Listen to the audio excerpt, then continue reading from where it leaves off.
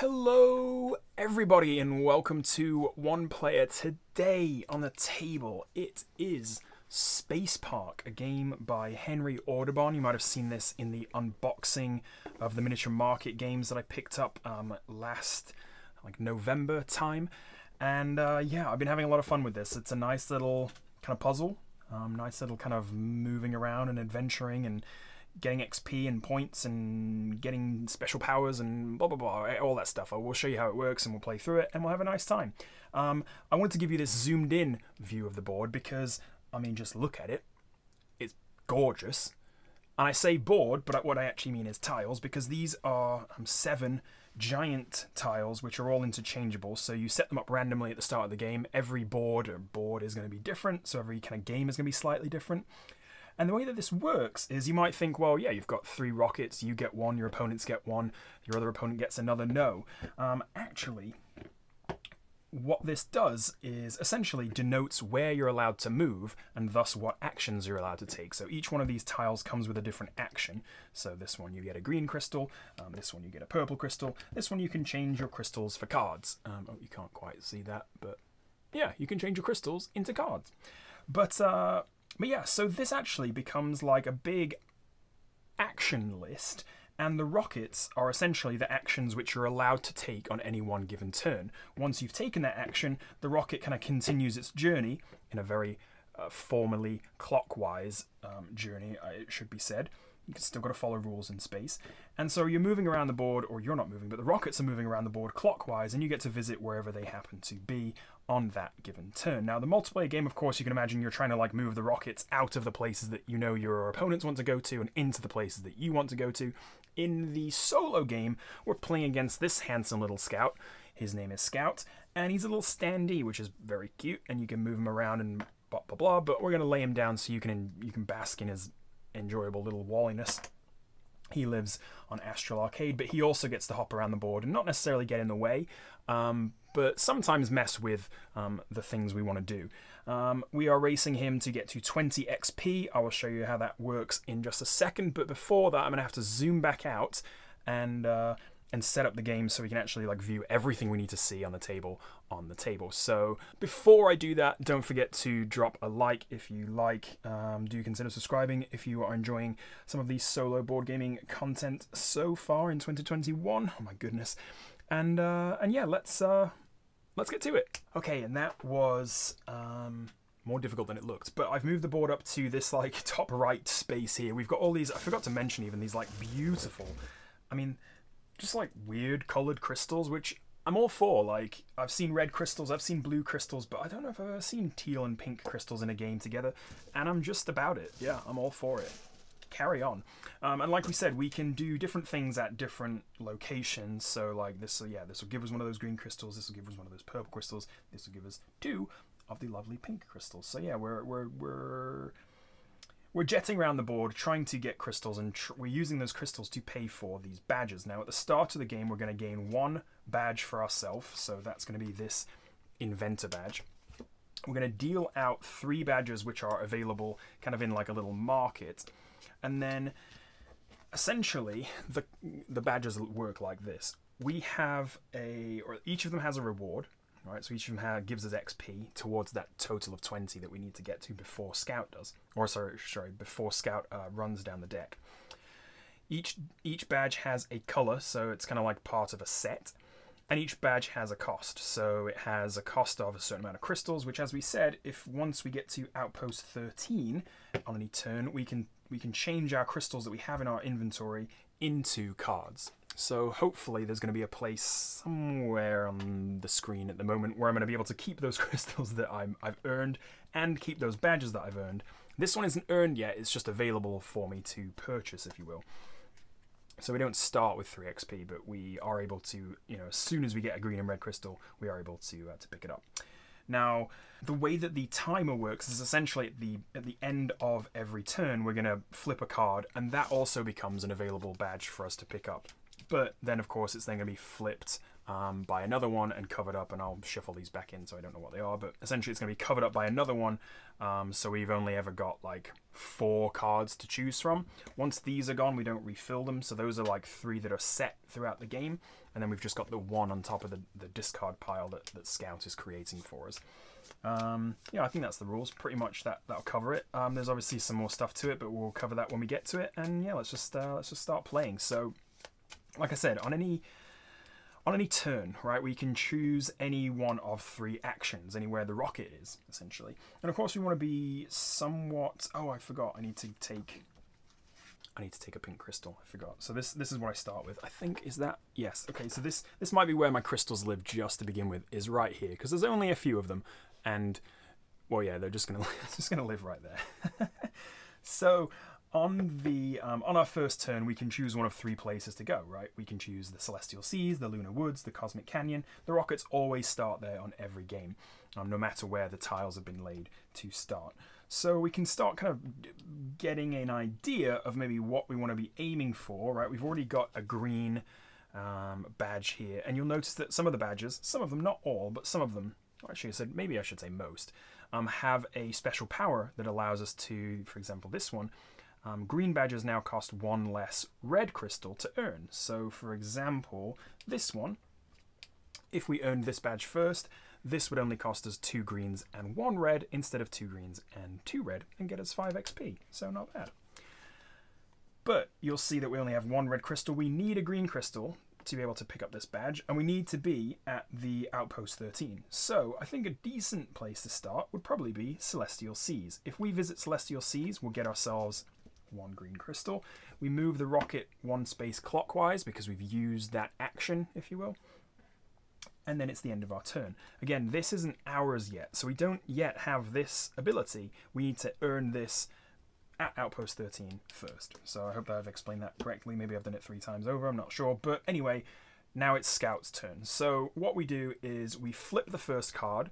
We look at the color. That's where Scout moves to. So he's going to go to Lunar Woods. It's purple.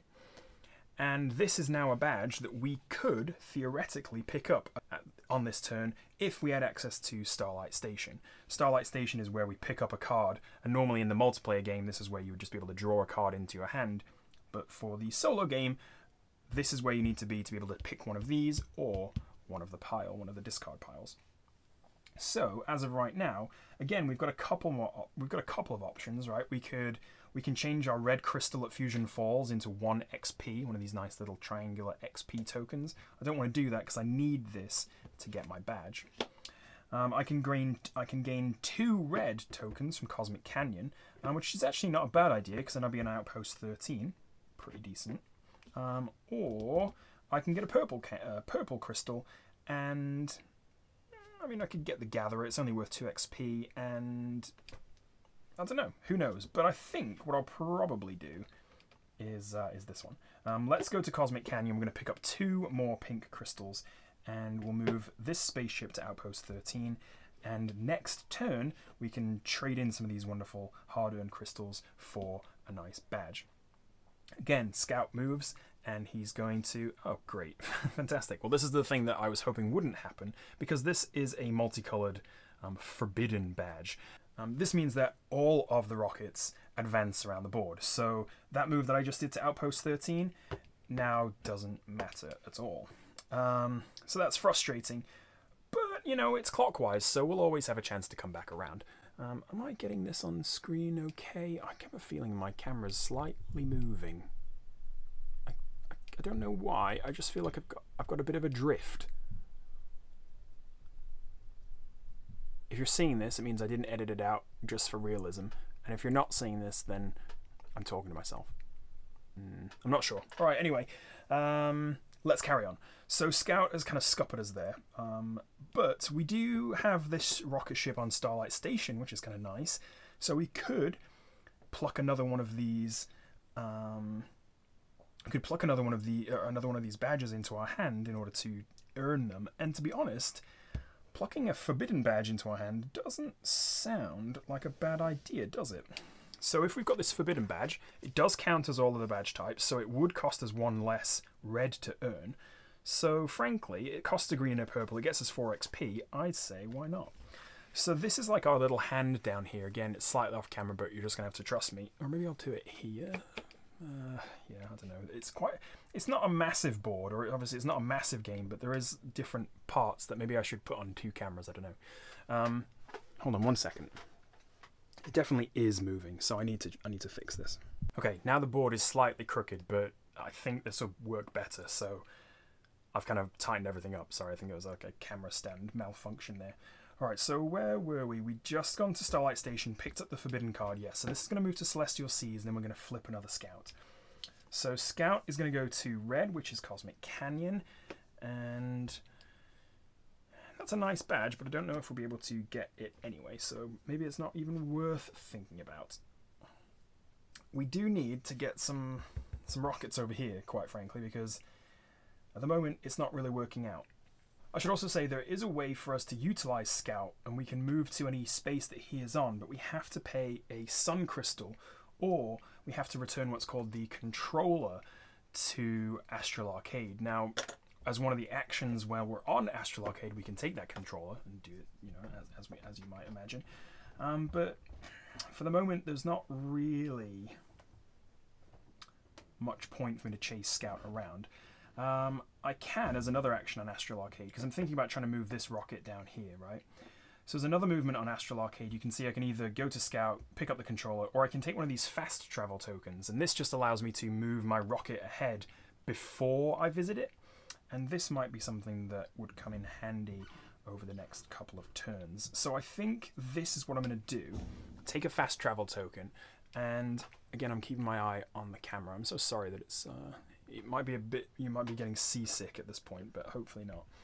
And then we're going to flip the card and it's Scout's turn. So it's red again, which means that, oh, interestingly enough, because he's already there, we're going to move the rockets around. So this one here, this one there, this one there. And actually, that works out pretty well, because then we can fast travel on our next turn and get to Outpost 13. Which yeah, I think I'm going to do. So we're going to fast travel, spend that token immediately, move this rocket to Outpost 13, and then I can take my action at Outpost 13, which is trading in my green and pink crystal for this Inventor badge, which is indeed available in this kind of stack over here. So I have earned 3 XP, and green badges now cost 1 less red crystal to earn. So I'm going to stick this like over here, and yeah, just I'll point it out whenever it comes into play. So we've got 3 XP, and I'll keep reminding you what XP you're on as well. So this moves here to the purple. We can gather a purple crystal next time if we so desire. Might be nice to get this forbidden one for sure. And we'll flip Scout and see what he's got to say about it. It's red again, so actually that there, and that there, and we really need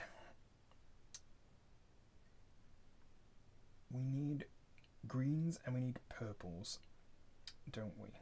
Greens and reds, and it will cost 1 less. Green badges now cost 1 less red to earn, so it would only be 2 greens and 1 red. So yeah, maybe let's go for this one. So we're going to go Celestial Seas. We'll take a green crystal down into our little inventory over here, and we're going to aim for the Wayfarer badge. Let's move Scout, and he is going to purple. Now then. Now, it would be nice to visit Scout here, because I would like a purple crystal for this forbidden card later. It would cost me a red crystal, but I get to trade that for a purple crystal, so it's like not terrible. Or I could trade it for an XP, obviously on Fusion Falls. Should be said that I cannot move this rocket onto this space, so I would actually skip it and move on to Cosmic Canyon. Get 1 step close to Outpost 13, which isn't terrible as well. So I've got a couple of options. Yeah, you know, the purple one can probably wait, can't it? It's probably not worth spending a crystal to get there for like not much reward yet. So why don't I spend a crystal, take an XP token. So I'll take 1 XP, now we're on a total of 4. And I will move this rocket over to here on Cosmic Canyon, and we'll flip over Scout and see what he says about that. it's a purple, so all of the rockets move. And as for last time, which was a bit annoying when he did that, this time is actually perfect because now we're on outpost 13 again, and I think that's good. Wait, is it good? No, it's not good. I still need a oh, I still need a purple. I did need that. Hang on, what was I thinking? Oh, we need a green, another green one. Yeah, that's right. Sorry, I misspoke. So let's do Celestial Seas again then. So I'll do Celestial Seas and take another green. And now I have enough to do Wayfarer next time. So hopefully this isn't a Forbidden or another purple. Of course it's another purple. Alright. Oh, actually, but that's fine because we've got this, this, and that. And this one is now on Outpost 13. So I can, on this turn, trade in all my worldly crystals to get this Wayfarer badge and gain the controller. So it cost me 2 and 1. Right, I've now got 9 XP, and that's not terrible. We're nearly halfway there, and we've got the controller in our hands, so we can pay that instead of a crystal next time to visit Scout. Now this I've used, so it's going to go here, which means I can probably pick up a card next turn, which is a good idea because I don't have anything left to earn other than this Forbidden one. And so this I need a purple and a green for. Remember, I don't need the red because this counts as a green badge, and my inventor badge over here allows me to not pay the red on that. So let's move Scout, see what he's up to. It's another purple. This is very strange. They all seem to be like arranged in blocks, which is very odd. All right, so we've moved our things, and now. That's a bit annoying because it's a little bit annoying because like well, it would have been nice to be on purple still. I suppose we could still go and get a purple. We could still go and get a purple using the controller. Yeah, okay. Why don't we do that? I'm going to turn in the controller back to Astral Arcade, go and visit Scout again, get ourselves a purple crystal, and we're back in business with some crystal collecting. Red, lovely. That's fine, he can move anywhere he wants, as long as it doesn't move us, because now what I want to do is get a green crystal, I think. I mean, I can do this one as well.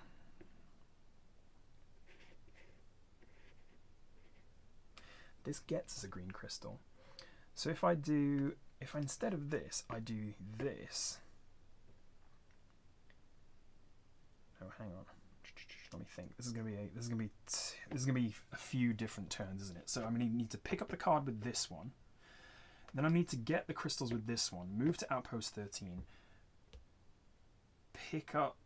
Turn in the badge, and then I'll have a green and a purple to get this one next time I'm at Outpost 13.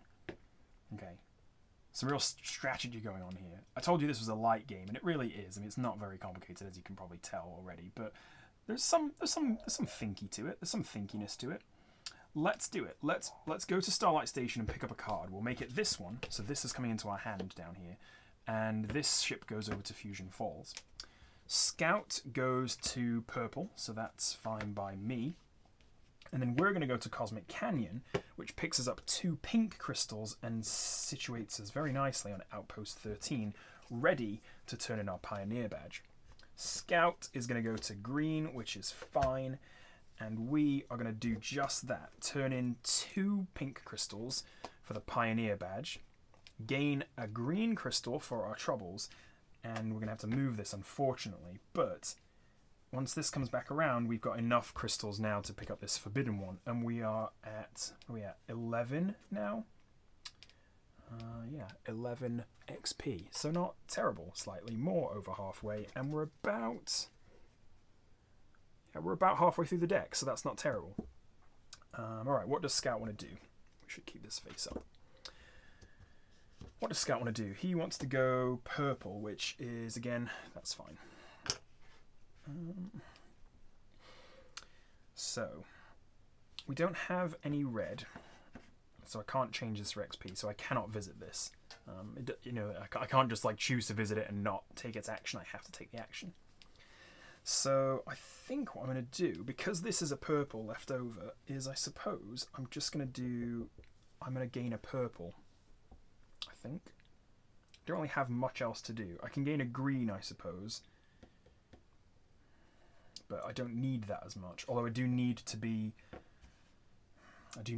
on Outpost 13, so it's getting me closer there. But I think I'm going to do purple. Yes, I think that's what I'm going to do. So I'm going to do that, purple. 2 purple crystals now in my inventory. Hopefully, again, you can't see those at all. Okay, I'm going to move my inventory over here now that this lot has been taken out. So remember, this is my hand. This is still in the market. But once we take this, then we don't replenish the market. So that's good. We've got 1 XP and 10 XP over there, making 11 XP. Alright, so we've done that. We've gone here. Now it's Scout's turn. He's going to go to green. And now I think we pick this card up, don't we? Yes, we do, because this will hop us all the way to Astral Arcade. So if I pick this up at Starlight Station, hop, hop, hop, Astral Arcade, and now we're 2 spaces away from Outpost 13. Lovely. Lovely stuff. It's a forbidden card, and unfortunately I'm not going to be able to pick it up this turn, but I am going to have to move all my rockets around, which is fine, because, again, I'm 1 step closer. I don't have any fast travel, so that's unfortunate, because I cannot get to Outpost 13 yet. But I suppose with any one of these I can. So do I take the controller? Do I take another fast travel? Or do I take 2 red crystals? I think I take a fast travel. I'm going to take a fast travel, move this rocket, and Scout does green, which is going to move all the rockets around again. That's fine. Again, I've got a backup here, so I was okay. Outpost 13, we can pay our crystals and earn our badges. And we can only do 1 at once, unfortunately, so I would like to be able to turn both into these, but I can't. So we're going to do this one. Remember, this counts as all badge types. Every green badge now costs 1 less red to earn, so I can pay just a green and a purple, earn this, and that means we're up to 15, which is not a bad sign at all. We only need 5 more XP. Now 2 of it's coming from this, hopefully. We need to get at least 3 more. So this card, even though it might be pretty easy to get, it's probably not worth it, because we want to be able to just smash it out when we get to Outpost 13, like probably in 1 turn, rather than having to wait 2 to do like a 2 and then a 1 XP or whatever. So yeah, that's my thinking. Here we are.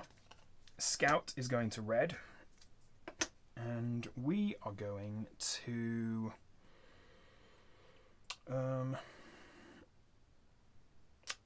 where are we going to? Should we go to Starlight Station? I think we keep this fellow on Outpost 13 as long as possible.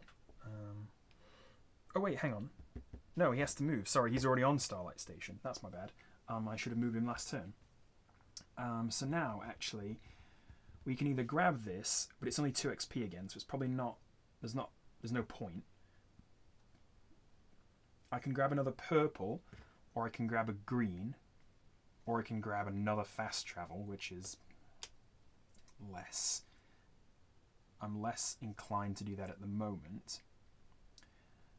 It's interesting how much the order of the board does actually impact the gameplay. Like, I've had games where like all the crystals were together and then all the other stuff was together, and that was it's very different to this layout where I've got like every crystal is separated by one of these like maybe less, I don't know, I don't want to say like less useful, but these are like, this is the only, this is the one you really need.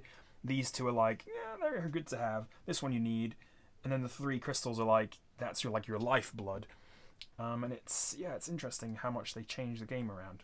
I'm talking because I'm stalling for time. I think I'm going to get let's get 2 purple crystals and then see what happens. So I'm going to go purple from here. That's going to move me to Celestial Seas. We'll flip over Scout's card. Hopefully it's something good, which it really isn't, but it's good in terms of XP.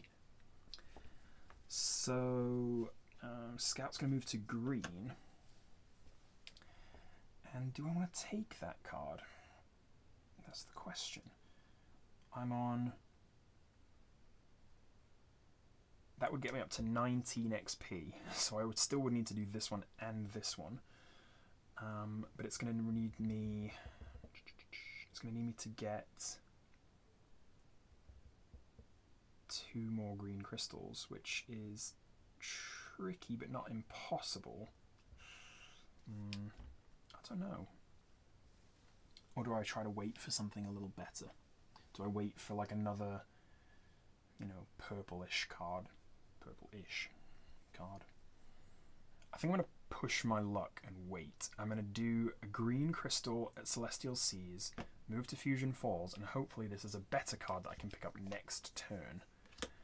It isn't. Oh, but it kind of is, because it's 5 XP, which would actually push me over the limit. So, in fact... oh no. No, that's terrible. It's green. So all my ships move and now I can't buy the card. Oh no. I might have just goofed. And that might be the end of the game. Let's see. Let's see. Because now I can't purchase the card. I'm not on Starlight Station anymore. And I've only got 1 fast travel token. So I can only get to here.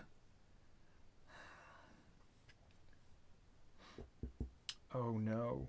Okay. I'm going to do this. I'm going to take Cosmic Canyon, add 2 pinks, move to Outpost 13. Hope this isn't something great. Oh no, no, no, no, no. Scout, you're absolutely messing me up. All of those are going to move around. And now we've got... Now I can't even claim this one. Oh dear. Oh dear, oh dear. Let's see what the best thing to do is here then. Oh, well, the best thing is to fast travel. I'm going to fast travel. Oops, messed up my board. The best thing is to fast travel, move this to here, grab this forbidden card, and then hopefully be able to put it in my deck, because I do have enough to claim it. That will get me to 19, and I'm still... Oh, I'm very close to losing. I don't know if I'm going to be able to do this, but let's see. Scout is going to go to red, which isn't helpful to me whatsoever. I am going to go to... Oh, this should have moved there, sorry. Hang on. What have I got? 4, 9, 11, 15. This will be 4. I can get 1 from this. Aha! Trade this in for 1. Oh, this is going to be close. So I've got 2 XP tokens, and now I'm just reliant on this, on the last 2 cards, to be able to claim this forbidden. Ooh, tense. So hopefully this is red or forbidden, and it'll help us move. It is not. Scout, you get. We might be able to win on the very last turn. Let's see. We're going to gain 2 red crystals. Flip this. If it's green, I'm going to be very upset. It's not. It's red. So now the deck is done. But it is still our turn, and until we have to pull the deck, we're not game over. So at which point we can visit Outpost 13 with this ship, turn in a green and a purple crystal, and if we are to count, this one was not useful, but if we are to count, we have 4, 5, 6, 7, 8, 9, 14, 18, 19, 20, and we have just, I mean like right under the radar, pipped Scout to the post, picked up 20 XP on the very final turn, and that is a game of Space Park. I'll be quite honest, every single one of the games that I've played, and I've played quite a few, have been that close, which I think is fascinating, because I was going to bring it up at the start of the video, and I was like, well, I don't want to jinx it. But literally every game has come down to like either like the last card or the last 2 cards. It's been very, very close each time, and I have no idea how the game has done that, but it's very well balanced in terms of like tension. And I think had we not made some of the decisions we made, and had we not got kind of lucky with some of the scouts that we either got or didn't get, we probably would have lost that game. But this, yeah, there we go. 20 points, 20 XP. My best score is 23. I managed to like land like a massive XP. I think there was like a 6 XP card or something in one of these that I was able to land like at the very last moment. Yeah, this one I think. I was able to, and then there's a couple of cards which it's like, oh, at the end like you add up extra points for every, what is it like?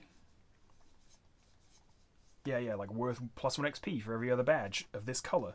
yeah, like this one too. So I had like a really nice run at the very end, where I like, yeah, got 23 points. But there you go, 20 XP, not bad.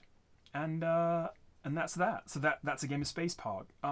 Pretty quick, as you can see, pretty simple. I really like the mechanic of kind of like, because you think that you're moving, but you're not really moving. You're just choosing actions on a board, which could have been put on a card, but instead using the rockets and moving them around and having the movement not be like player movement, but movement between choices or movement between action options is actually quite fascinating and a pretty cool mechanic. So if that's duplicated in Parks, then I'm all for it. If not, I'm all for it anyway, because again, I mean, the artwork in this game and in the Parks is just gorgeous. I mean, it's just like, again, I'm going to do a little zoom in so you can kind of just feast your eyes. It's absolutely glorious. And everything is, I mean, frankly, everything is like really well constructed. I mean, you've got crystals and chits and miniatures and standees and all sorts of little, the cards are great, the tokens are great, or whatever these are. Not tokens, but like boards. Yeah, all for it. So yeah, not a bad little game. I do want to play this multiplayer because I think it would be certainly interesting and quite fun. It's like kind of a bit of like a take that game maybe. Solo, yeah, I would pick it up. I mean, like I said, I got it on sale, so I wasn't too put out by it. It's not a solo classic by any means, but it's a fun little puzzle. And I suppose, I mean, yeah, like I said, the fact that every game has come down to the wire that I've played so far says something, right? It says something about it. I don't know exactly what it is, but it says something. And if you're looking for a nice kind of filler game, a nice game to play in 30 minutes, then yeah, give it a go. That is going to be it from me. Thank you so much for watching. If you haven't already, go and join our Discord. We're having a great time over there discussing Sudokus and Thermo Sudokus and Thermos Sudokus and also and all sorts of different logic puzzle variants, as well as the standard, what did you play this week? And everyone has some games that I've never even heard of. So I'm learning a lot from the Discord, and yeah, come join us and hang out. It'll be fun. Other than that, thank you so much to everyone who's been joining in the live streams. They've been a lot of fun over the past few weeks too. I'm having a really good time with those. So the long way those continue, I'll be scheduling something for this upcoming week as well. And yeah, that's it. Drop me a like if you like, subscribe if you're new, and until next time, I will see you later.